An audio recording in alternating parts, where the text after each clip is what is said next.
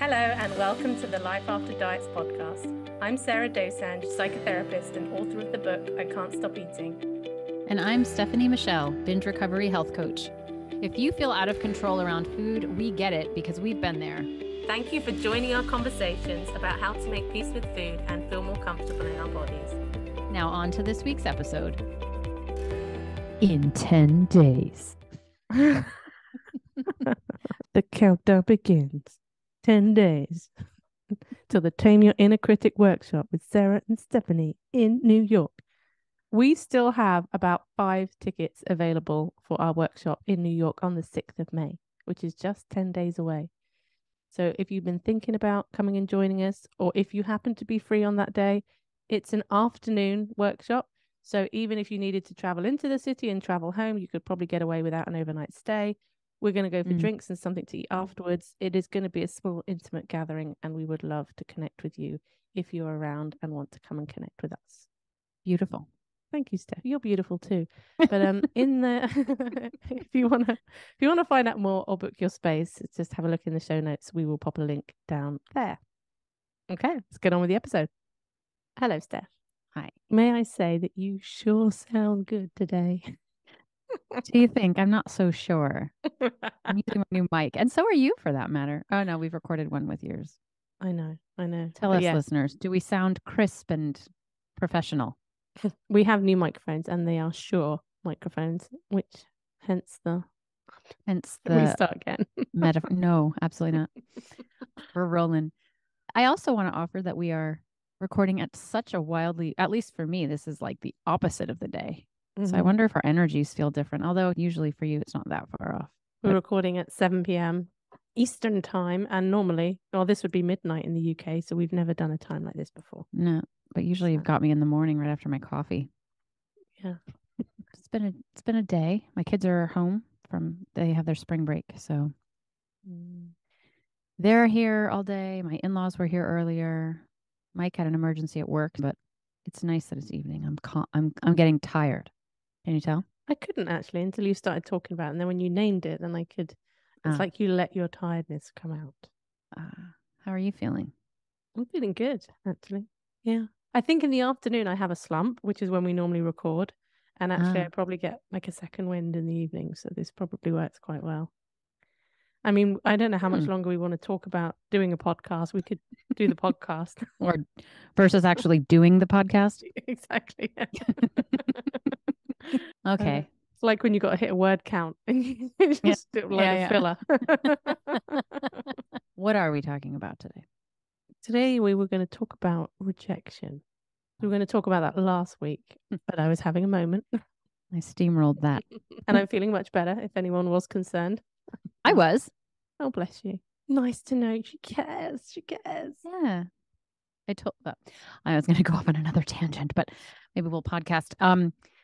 Rejection. What are we talking about when we're talking about rejection? Are we talking about other people being rejected by others? That's what you're talking about. Mm-hmm.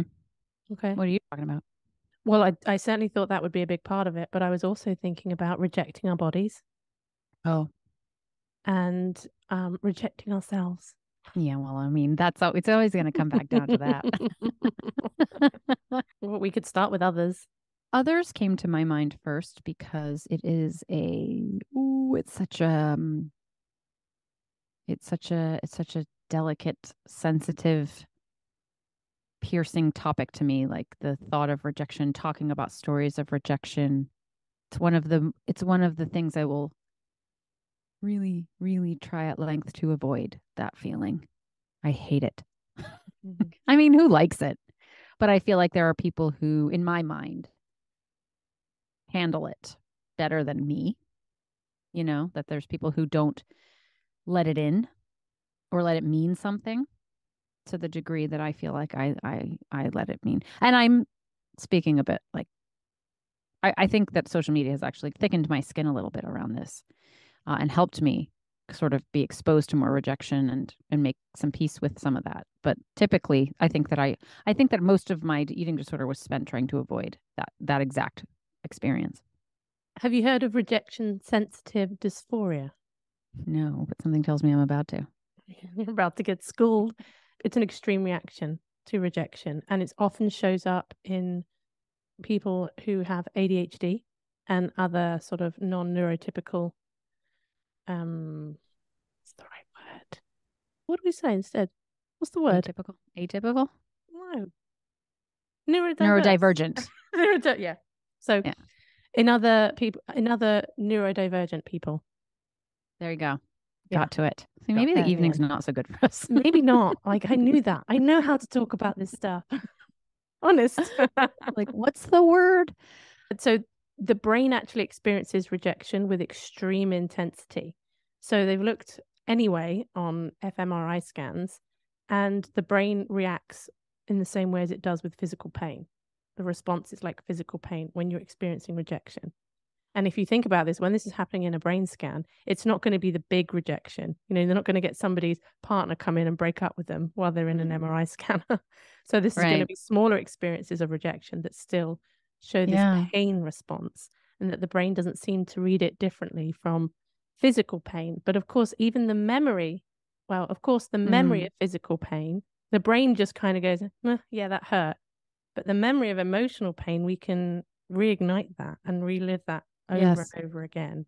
So this is not that people can't handle it in a certain way. And I'm not suggesting that you fall into this category, but it can be to do with just how our brain processes this experience. That doesn't mean you don't handle it as quote unquote well as somebody else might. I take it very personally, and I'll make a story about it. But I feel, I mean, when you say that it might be experienced the same way as pain.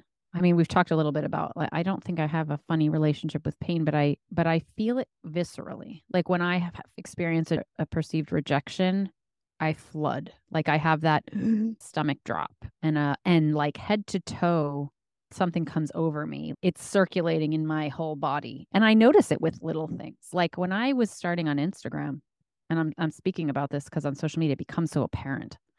You know how in the beginning, before you have 1,000 followers, it goes one by one. It tells you when you've moved from 801 followers to 802. And so every time I would look, and it would be 834, 833. You know, like I would say, who left? Who left and why? What did I do? What did I say? They hate me. Who else is going to hate? You know, it's just this whole thing is it's like a mind. It happens too when people unsubscribe from my newsletter. I'm like, what did I say? Like, what did I do? Oh, you didn't like my story. Oh, gee, you're right. I'm so narcissistic. You know, like I'm just focused on me all the time. And I'll come up with this whole thing no matter, even if 50 people have written in and been like, I loved that, you know, but the one who unsubscribed is like, oh, they see something that no one else can see. They see the truth. And it's this practice really at this point of reestablishing a center, because it's very easy to just fall into a hole of I suck, or what am I doing wrong, or I don't know, what is the story? I suppose there might be different ones for different people. Do you experience rejection in any similar way, or are you one of those I'm totally people? cool with it. Totally cool with it. I think my tendency is, if I sense rejection coming, is to reject first. Yes. Which is the withdrawal, just to get out of the way. That was always my pattern. And I've done a lot of work in therapy on that, about being able to stay and to be more vulnerable. Something that Byron Katie says, she's got this book called A Mind at Home with Itself. And I swear, every time I listen to this book, and I've listened to it about 7 or 8 times, I feel like it's the first time I'm hearing it. It's a really bizarre experience that I have with this book. So recently, this one really struck me again, even though I've probably heard it a few times. She says that when people reject you, it's only because you don't fit in with the way they want the world to be. Right. And when she said that, it was at a time where I was feeling a bit hurt and rejected by a particular friend. And it was, you know, sometimes when you just hear the thing you need to hear at the time you need to hear it. And I was like, oh, okay. Because it wasn't really personal. This friend was going off and doing something else. It wasn't aimed at me. And I rationally knew that, but it still felt like this loss, and it was something that I felt hurt and angry about. And then when I heard that, I was like, it worked in that moment. And that's not to say that I wouldn't forget that in a moment, but if I can grasp that and come back to that in a moment where I might feel rejected, or even like you say with unsubscribed and that kind of thing, when people come at you on social media about this, that, and the other, you can to come back to that, okay, I don't fit in with the way they want the world to be. Yeah. Is that it? Is that all you need to do? And then you can make peace? Well, I'm trying to think of recent examples. That's a recent example, and it gave me a lot of peace. That, and I actually spoke to my friend about it too, which also helped. And she owned her stuff, which also helped. Yeah, that does help. That does help. There was layers to it as well. But in the moment, it brought me relief in the moment. Yeah. That's some cognitive work, and I'm here for it. I can feel when I need to remember something like that, when I need to, it's a bit of intellectualizing. And I think intellectualizing sometimes gets a bad rap. In fact, I sometimes give it a bad rap because, you know, I think there's this emotional component to things that we're sometimes not addressing. But I think this is where intellectualizing is so helpful, because if I can get out of my flood and be like, wait a minute, I can usually definitely see, you know, and apply something like that.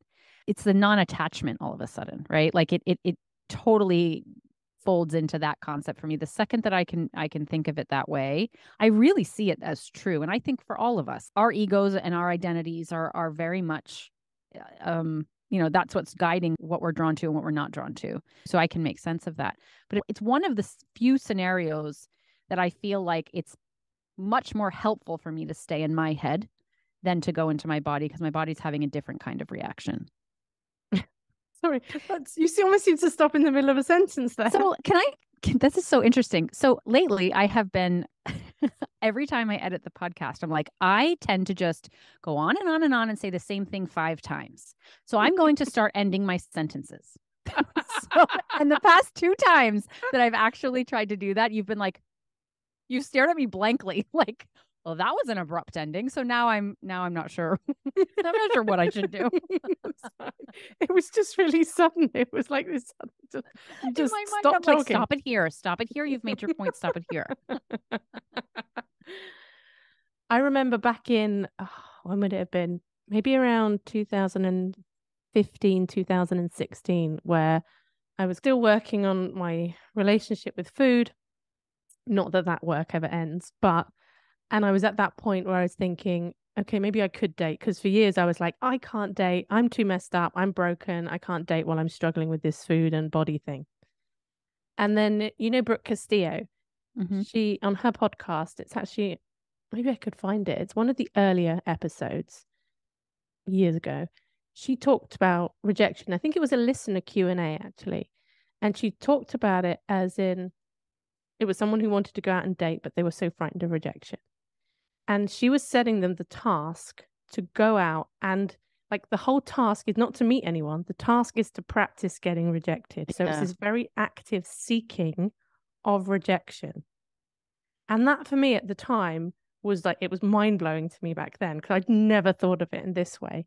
It really worked for me at the time. I was able to go out and be like, right, okay, like this is my only job. I've just got to go and survive it and know I can survive it and almost build up this resilience. Now this is different because it's one area, you know, you're talking about going on dates with people you don't really know. So that's a different type of quote unquote rejection compared to in other areas of your life or with people, whether it's at work or closer to you.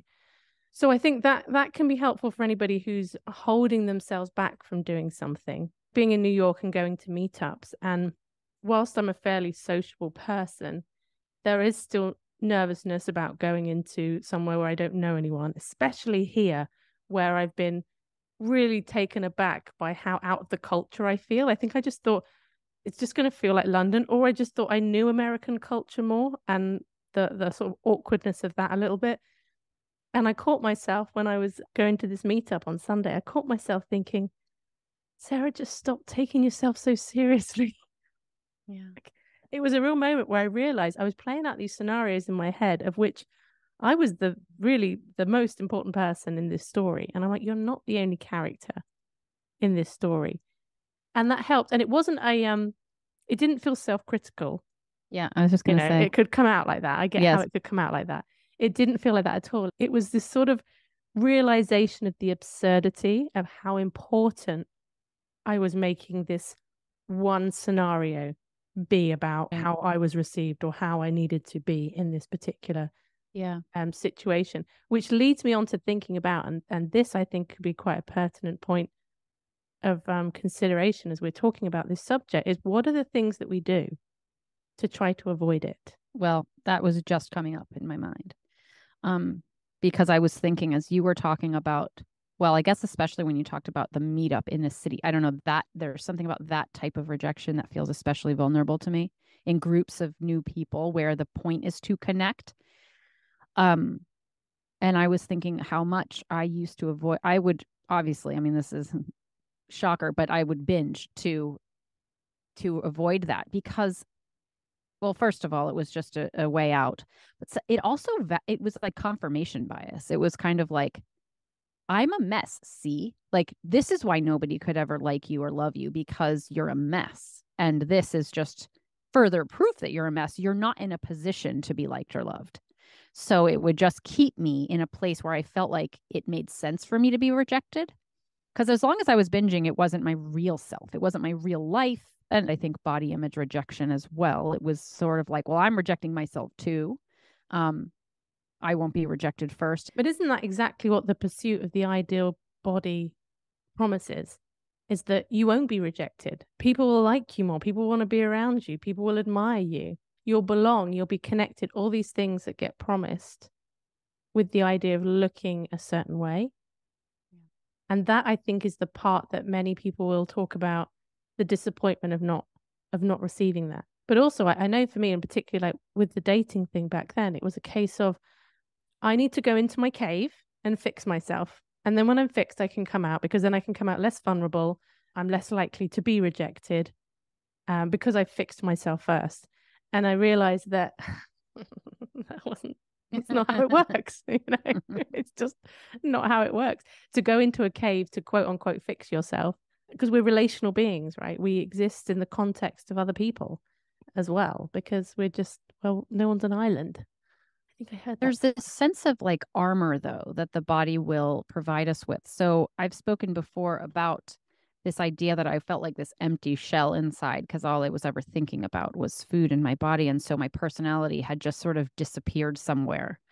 And that rejection, like even where my body has met some kind of standard or as close as I was going to get, I would then show up, but I still found myself absent. And so there would come a rejection. It was almost kind of, it was weird. It was like there would be this invitation to connect, followed by rejection, because I just wasn't there. But I felt to some degree, and I've heard people echo this, where because there's a socially agreed upon value system around a body, it felt like, well, it doesn't hurt as much because I still have this. I still have this idea of being liked. And even though it didn't feel real in and of itself, the image is some kind of armor that made me feel better than the times when I didn't have that and when my body wasn't like that. And I will hear clients say that, like, I'd rather have this armor. I'd rather have this one thing, because it's easier to be rejected when you have something on the outside than it is when you have nothing on, when you've got rejection and sort of this socially unacceptable body. So it's something that you can then cling to. Well, at least I've got this. Yeah, like at least in theory, people like me. At least in theory. It's even this performance. Like I'm social currency. I have some kind of social currency, even if it's kind of like money in the way it actually doesn't mean anything. You know what I mean? Like, but people all buy into it, so it does. It's the same kind of idea with this social currency of the body, and I think that yeah, I'm not sure how that folded back into rejection anymore, except that it seems like it's like this one card in your pocket against rejection. I think that it's this idea. It's not the actual approval or validation or admiration or connection with someone. It's just this idea that you have this thing that might get it. It's like we've all agreed that this is something that might get us that, even if it never does. You know what I mean? It's so theoretical. It takes on a life of its own, this idea of a body and the power of having a certain body. If you want connection and support around any of the topics we talk about on the podcast, we would love for you to join our membership community. Members have access to monthly online support groups, a private Facebook group, live episode recordings, and member-only Q&As. If you would like to join us, please head to lifeafterdietspodcast.com/community. Now let's get back to the episode. Do you think there's a truth in that you're less likely to be rejected if you look a certain way? Yes. Yes. But I don't think it speaks to the heart of connection. I think that it's surface level. Depending on who you are, I think you could skate on surface level for a lifetime. You know, I think that there is a certain amount of belonging and invitation to connect that will be, it's privileged to you when you look a certain way. But beyond that, it's anyone's game. And I think that I think it's a privilege. I don't deny that there's a huge privilege that gets you in the door. And then it's kind of like, well, what happens after that? But yes, I do. And I think unfortunately so. Mm-hmm. I'm also thinking of the things that sometimes people do to avoid being rejected can then be the very thing that they get rejected for. Like? Well, it's that, I can't remember who said it, but they talked about it as the things that we do to try and get people to love us are the things that people love us for in spite of those things. Mm-hmm. Right. Yeah. Yeah. So if, let's say you're the fixer and you're just trying to fix everybody's problems, that's who you are and that's how you get your value. Chances are those closest to you care about you in spite of the fact that you're always trying to fix everything. Yeah. Yeah. Or perfection. This idea of having the perfect clothes or the perfect home or the perfect, you're always happy. It's like inauthentic in some ways, right? Like it's like I love her because underneath that perfection, she's just as real as any of us, kind of thing. Yeah. And I've got a couple of friends in my circle who are much more closed off about how they feel. They're not very open about their emotions. And chances are they do that as a form of protection. They don't want to be rejected for their feelings. But actually, that's the thing I feel like I kind of miss. I would want more of that. Uh-huh. That seems to be a common, I don't know anyone who speaks any differently about it. Maybe we're in the wrong, maybe not the wrong, but maybe that's because we have a biased sample of people once again. But I find that vulnerability is such an asset. I just love people who can be vulnerable. To me, that's so much more connecting. Mm-hmm. Yeah. More so than power, right? And I think that that's the way that some of us go about trying to win the hearts of others or to belong, is through this power angle of having more status. Well, power can be attractive, but that's not the same as connecting. So there's a difference. Right. And I think those two can get conflated. Right. Wanting to be attractive to people doesn't necessarily mean that people feel connected to you, especially if you feel in awe of someone. I don't know about you, but if ever I felt in awe of someone, I don't feel connected to them. That's not a word I would use. It's actually the opposite. Yeah. Yeah. Even though I admire them and I think whatever it is about them, I'm looking at and think that's great. Yeah. What would you reject in someone? What would be a reason that you would reject someone, and what would be a reason that you felt drawn to someone? Well, I said this too after our last recording. We'd finished recording, but I said about how I'd been talking to that guy at the bar and he'd yelled at the server. And he had seemed like such a mild-mannered, pleasant guy. He was a professor of AI. I mean, it was fascinating. I was really fascinated by him. And then he spoke like this. And I was like, there is nothing you can do to redeem yourself now, in my eyes. And I was perfectly pleasant and I didn't mind carrying on talking to him, but that was it. It was going to be this one conversation and that would be it. So like rudeness? It's not even rudeness, because you can be rude. It's the talking down to someone. It's humiliating someone. That's more than rudeness in my mind. And that's how I read it. Someone else might see it. And again, I'm in New York. Maybe that is just being rude. I've never seen anybody speak to staff like that at a bar. So yeah, again, it could be cultural. But in my mind, I was like, there's nothing you could say. It was like a switch in my brain about who this person now was because of how they spoke to this person. That's just a fresh one. So that came to mind. I think I can have reactive moments of rejecting. And then again, because I've recognized it more, having talked about it in therapy and stuff. So sometimes let's say I perceive I've been wronged by somebody in some way. My initial response is I want to pull the shutters down and like shut them out and be like, I'm done. See ya. Really quick, just pull those shutters down. And now I say to myself, you don't make this decision when you're feeling like this. So you don't make a decision about whether you're cutting somebody out or not while you're feeling like this. That's not the time to do it. And then quite often, as my emotional state changes, more information comes to light about the situation, or I'm just in a different place, then I'm not likely to go there. It's like a reflex that happens, and it's just a self-protection thing. It's the typical avoidant, I'm just gonna like shut this out so that I don't get hurt.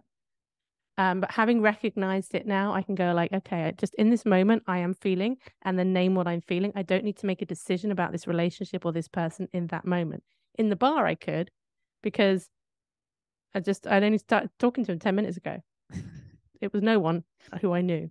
It also feels like a different scenario, because in the first example, it didn't feel like a defense or a protection, that reaction. Whereas in the second example, it's a bit more about you. There's a protective mechanism. Yeah. Yes. It wasn't aimed at me at all. Yeah. And I think there could be certain views that people could espouse. Again, people that I don't necessarily know that well or have a relationship with, which is more likely to put them in a not my cup of tea category.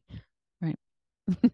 Or cup of coffee, I should probably say. No, it's tea. It's tea here. Just don't say this, the alley on the street. You have to move that one around. You don't have to. What would connect you to someone? Vulnerability was the first thing that came to mind. Open-mindedness, kindness, that real kind of tolerance and accepting of difference. And I don't just mean cultural difference, just difference of opinions. That I really like. I really like when I see that in somebody. I really like that. Yeah. And I'm drawn to that. And I think you're going to be my friend, whether you want to or not. Even if you reject me. Yeah. Can you remember the last time that you rejected somebody? Hold on, I have to think. Do you ever reject clients? Or do you always work with anybody who wants to work with you? Like, do I reject them emotionally, or do I say we shouldn't work together? Yeah. I don't unless it's not a good fit from a practical point of view. From a I think there's someone better suited to help you. I don't reject. Okay. The closest I've ever come to working with someone and feeling that is typically, in fact, it's very hard for me to come up with an authentic rejection of someone. My rejections are typically defensive. I had one client in particular. She wasn't a client. I never heard from her again. She came to me for a consult, and I have never spoken to someone so closed. It was so interesting to me that she had even scheduled the session, because she said, I've been listening to you for a while and following you for a while. I really resonate with what you say. But then she really wouldn't speak. And she acknowledged as much. She said, I feel very rigid. I feel like I don't want to change. And I don't think ultimately that she was in a position, she wasn't ready for what I was proposing that we do. But I felt immediately in her closedness, which I recognized intellectually as her own, her own, that was her protection. But I felt so outside of it. And I remember that I found it very difficult to not want to reject that, to feel like, oh, you don't want me to come in, then I don't want to come in. You know what I mean? And that was a really hard, and that was just a consult call. I remember it still, that it was really difficult. So most of the times when I will reject, it will come from perceiving that someone doesn't want me to come in, or someone doesn't want me too close. And I don't like that. So I feel rejected by that. In the body sense, of course, and intellectually, I can make a different sense of it. But I will walk away. And I would say this much, much more exists in personal situations. I don't really have this come up with clients because it's a completely different environment. We're there for a different reason. I take on a different role. But when it's personal and when it's peer to peer, I very quickly will assume the role of, I will assess, do you want me here or not? And if I perceive that you don't, or that you want someone more than me, or you like someone better, my instinct is to shut off. And again, this is something I have also worked on, that, it's a lot more of the staying and of tolerating that distress and, staying open-minded to the situation, but it's more about the fear of rejection itself that will make me reject somebody. The other thing that will create a rejection instinct in me is performing. So if I sense that someone is performing to impress or to elevate themselves, I really have a problem with that. And that's always been something that I just, even if I have compassion for it, and even if I can be like, it's probably defense. No, then I can make my way in. But immediately there's a sense of like, no. In that moment when you're feeling the rejecting, not when you've kind of talked yourself around it, what is the intention you're projecting onto them? What do you mean? So when you're talking about someone performing, I'm imagining, I don't know, someone dominating a conversation. That's where my mind went. Yep. So in that moment of initial wanting to reject, what is it you're believing about that person initially before you kind of work through it? Yeah. Well, immediately, without censoring myself, the first thing that comes to my mind is that they're trying to assert power.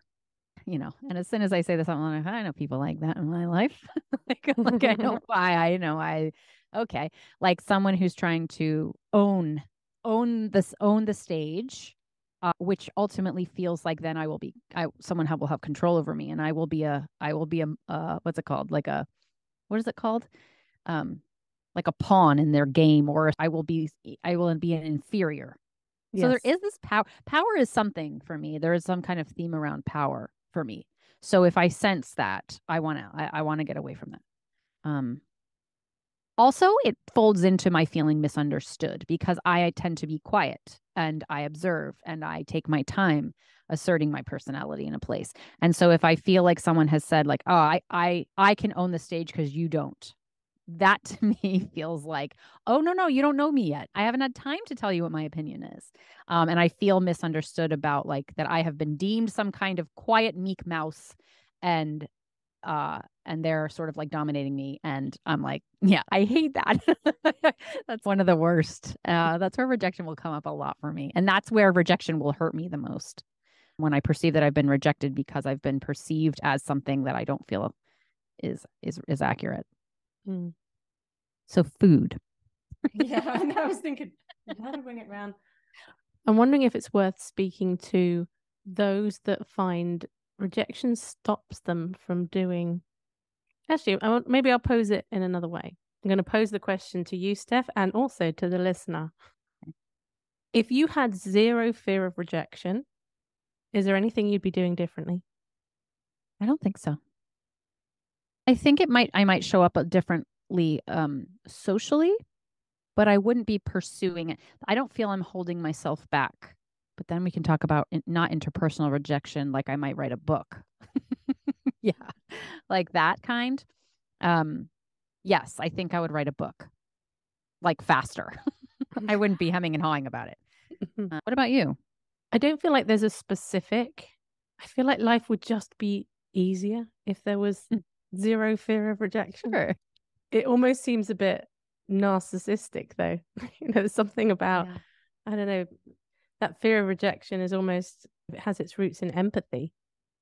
I was just going to say, I think like even the thought of not having it feels like something's wrong with that to me. Like there's something like, oh, there must be a value in rejection, though. Like I'm feeling like I don't want to imagine a world in which there is none. To me, it sounds like not caring about what anyone else thinks. Because if there was no fear of rejection, does that mean I just wouldn't care what anybody else thought? Something in there doesn't sit quite right with me. Just because you and I are killing it and showing up in our lives doesn't mean that everyone else is feeling the same way. They might be sitting there going, well, good for you two. Well, you know what? It surprised me that I even answered that question the way I did. But circling back to rejection of self, I think that's why. I think that because I don't reject myself as much, nearly. I don't really, I work very hard to not reject myself. And because of that, the rest is easier. So while I was rejecting myself so wholeheartedly, I think that I wasn't showing up because I didn't want to be with myself. I didn't want to disappoint myself. I couldn't stand it. Couldn't stand the way it felt. But I'm not afraid of myself so much anymore. I'm not afraid of my own quote unquote rejection because I feel like also have compassion now. So I won't stay in rejection for too long. So anything that is, I think the scariest things to do are ultimately, for me anyway, more about my self-rejection than anything else. Because if I can, I actually am quite comfortable with someone else rejecting me if as long as I feel confident in myself. Like it's kind of like, oh, that's fine. So as long as I've got my own back, to me, there's nothing scarier than not having, like, than feeling like you can't stand yourself. Like that's the ultimate feeling I would want to run from. I do think for me, the last 4 or 5 weeks, I have been rejecting myself more. And that isn't not liking myself, and it's not having any compassion for myself. But I found it really, really challenging to be able to meditate the last few weeks.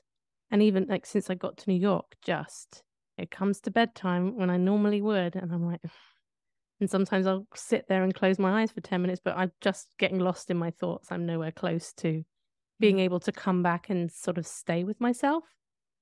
And I think there's just still that, the disorientation of where I am. Yeah. Is that a rejection? It's a difficulty staying with myself. I keep leaving. I keep going. Like I am finding it difficult to come back and just stay and be, which is making me feel less cohesive. Because we've got different parts of us. And like when all those parts are kind of gathered in closer together, then I'm like, okay, I feel okay. Even though I've got a part that's, playing up a bit over here and this part wants to go over here, it's like, as long as I keep them close enough, it's okay. Like this is us, all these parts. And I guess there's a sort of, it's feeling a little bit fragmented. Like that doesn't feel like it's happening. And I don't know the rejection's quite the right word. Yeah. Yeah. I feel like I picture your parts all over the place, just trying to make sense of things. Like it's almost a defense, not like a rejection, but like we are just really busy trying to figure things out for us. Like there's a problem maybe going on, so I need to be vigilant over here, rather than like I don't want to be cohesive. That's a nice reframe. I'll take that. Oh yeah. Mm-hmm. I feel like I'm getting free coaching here last week and this week. Well, I'm not asking you questions. I'm just telling you what I think. I know. Well, the coaches do that as well, don't they? Yeah, we do. But American that way, aren't we? We therapists do as well, but don't tell anyone. You pose to be British. You're not supposed to. When was the last time that you rejected your body? So the first thing that comes to mind comes from how it physically feels. So it's been stiffer, more uncomfortable. My foot had got so much better over the last few months, and it got worse again, basically since a couple of days before coming to New York. My back's been bothering me, and I had a real moment of, I want to say self-pity. I'm not saying that in a self-critical way. I think that was just kind of the reality of it. And it was just this real resistance to my body not behaving the way I think it should behave. How does resistance show up? Frustration, despair at times as well. I guess because I'd felt so good for a number of months. And before that, it'd been a couple of years. So then there's fear in there as well that, I mean, if I could know that it's just going to be for a week, I'm going to feel a bit stiff, my foot's going to play up a bit, and then things are going to improve. Okay, that's fine. I'll accept that as long as I know it's going to change, which can come in with like body size. And okay, I'll accept my body as it is now, as long as I know it's going to change. Mm-hmm. So that idea of being able to just come to the moment and not resist, because when I resist it, I cause even more suffering. There's the physical discomfort of foot and aches and creaks and not feeling particularly comfortable. My body doesn't feel particularly well at the moment. When I add on all the mental and emotional stuff on top of that, my suffering increases tenfold. So trying to just come back to that non-resistance, accepting place and all that stuff. Are you navigating that currently? Yes. Yeah. Yes, I am. And I had a real moment actually of last night getting myself a bit worked up about it. And then I just had this complete surrender to it. And it was like a switch.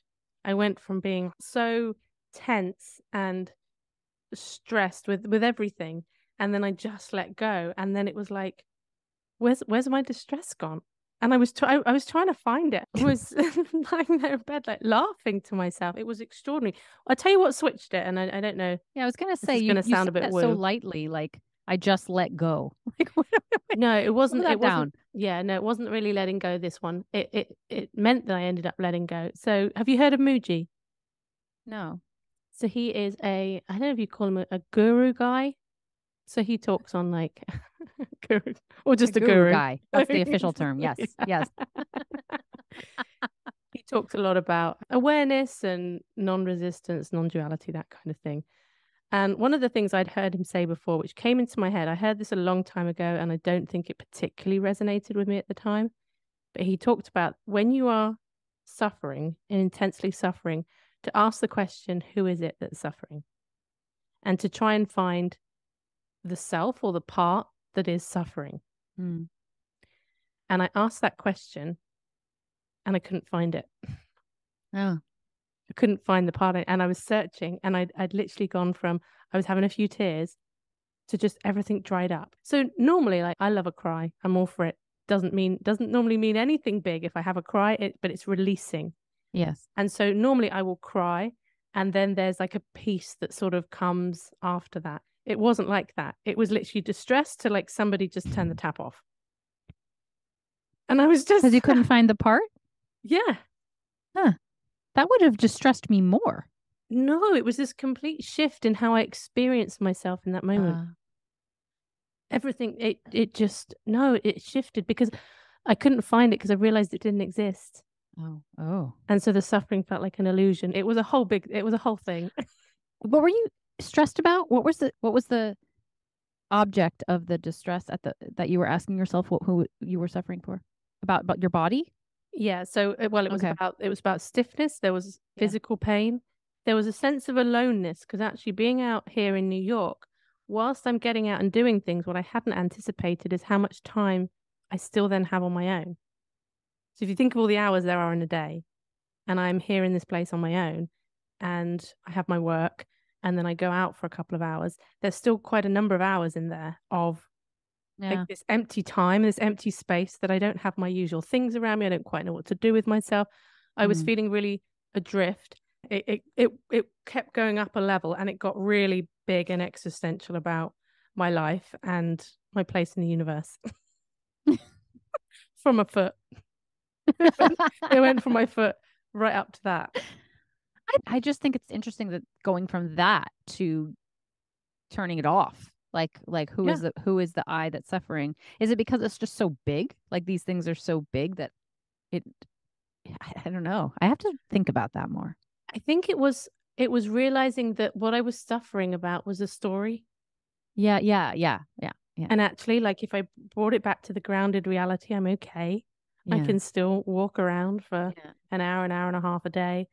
I've got security. I've chosen to be here. I've met some great people already, and I have had fun. And that's what I mean by an illusion, because it kept spinning out into this huge thing that was just this product of my mind. Yeah. So it wasn't real. Like the problem wasn't real. It can be real, but it wasn't. Yes. That clears things for me. But it was, I don't know. I don't know how we got from rejection to that. Well, I was saying, when was the last time you rejected your body? Oh, yeah. And you were it was in the foot.